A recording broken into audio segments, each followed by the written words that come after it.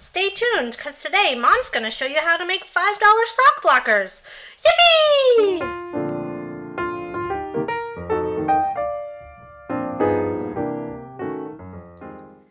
Hey guys, it is Erin or Gimme Yarn 418 and I am here with a tutorial. This is going to be how I've made some sock blockers and it costs just $5 to do, maybe a little bit less depending on if you have things around your house. You probably have seen in my videos that I typically use these sock blockers. But these, for me, are more for when I finish them to take my finished objects. I'm not going to lie. I don't typically block my socks on these. When I hang my socks to dry, I was looking for something that was just a little firm that gave that sock shape. And I had seen lots of people make sock blockers out of plastic placemats. But I wanted something just a little bit firmer, so I made these. And they're two-sided. They're not just white on one side, and they're a little bit more substantial than the other ones. So I'm going to show you how to make these, and it's really quick and easy. There's a little bit of waiting, but it's quick. So first let me tell you about the sock blockers that I do already have. I have these wooden ones, and these were custom made for me by Chappie's Arts and Crafts. And these cost $29.50, and I got these at Stitches. Well, I bought them at Stitches, and then they were shipped to me because they were custom made. I also have these ones from Knit Picks. These are a size small. I don't particularly care for these ones because I think this is a really small. These ones were $13.99, and they come in other sizes too. I just thought small was what I needed because I wear a size 5. But not my favorite ones. I very, very rarely use these. You can get ones similar to these from Webs, and those are $15.99, and Webs also has some wire ones, like really thick, not coat hanger material, but wire with hangers on the top, and those are $16. And these came from a friend, Vicki Weaver. She sent me these, and these are really nice, but I couldn't do these because I probably am not allowed to use power tools this substantial. So what will you need to make these two-sided sock blockers?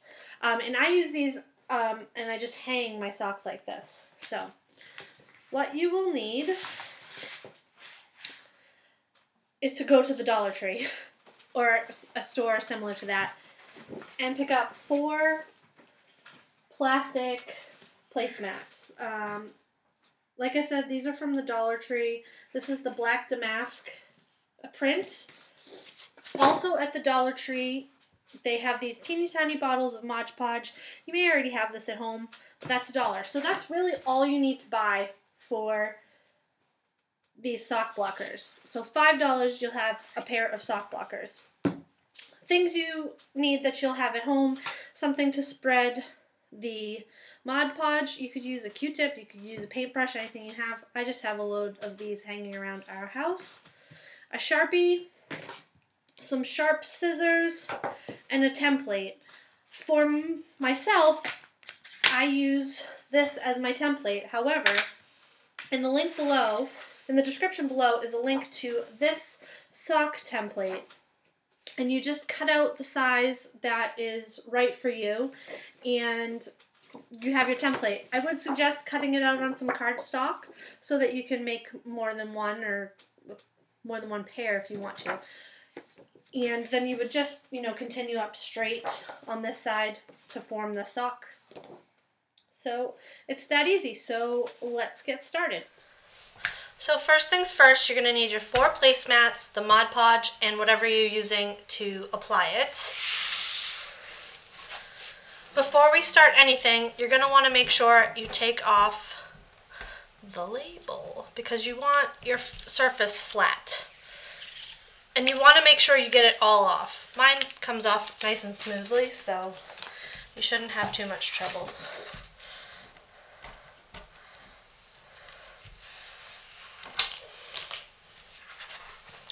So I have 2 placemats with both of the labels removed. The next thing that we're going to do is apply the Mod Podge. Now, I'm typically a Mod Podge failure and think that if a little is good, a ton must be better. But on this one, definitely, we want to go with the less is more mentality. You want to spread your Mod Podge as smoothly as possible and as evenly as possible. If it's not smooth, there's going to be bumps, and we don't want that. And then you want to try to go all the way to the edge. Probably want to protect your surfaces when you do this.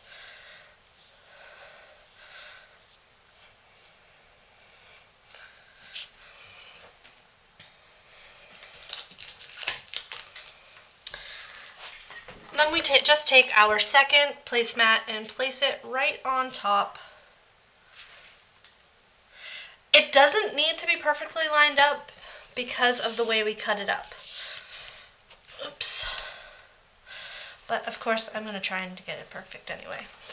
You want to smooth it out, smooth as possible. And if you like, you can weight this down. We're going to take our next two placemats and do the exact same thing. Now trust me when I say you want to let these sit for 24 hours. Through the magic of YouTube, we have two completely dried right here. So we're going to start with one. You're going to take either the template that you've cut out from the link in the description below or your pre-existing sock blocker, and you're going to lay it down whatever way you think it looks pretty. I kind of like mine like this. And then carefully just trace around.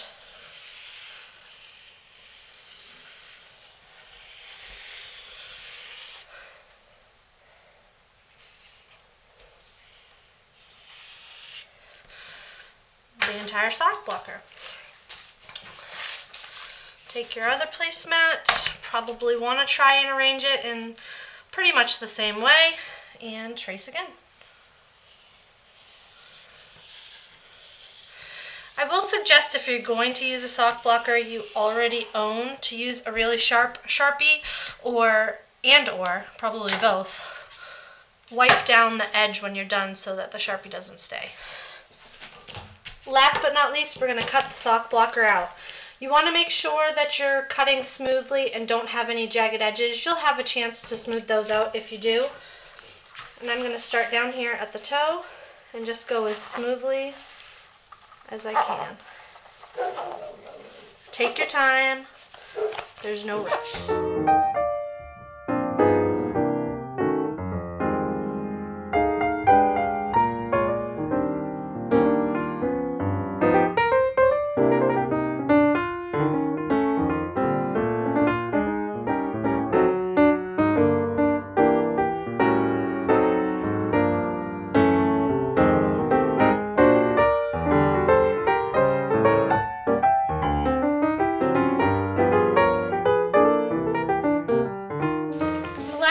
Suggest you do is just run your hands over the edge to see if there are any sharp edges, because you don't want it to poke through your yarn. And I think mine look pretty good. So there you have it, 2 fully reversible sock blockers for just $5 and in very little time. I would love to see your sock blockers when they're complete. You can post them either on my Ravelry board, the TJIF Ravelry board, on Instagram. Just tag me in the picture because I'd love to see them. Or I'd love to see a video of your completed sock blockers. That is all I have for today. Enjoy, make lots of sock blockers, and I'll talk to you soon. Bye-bye.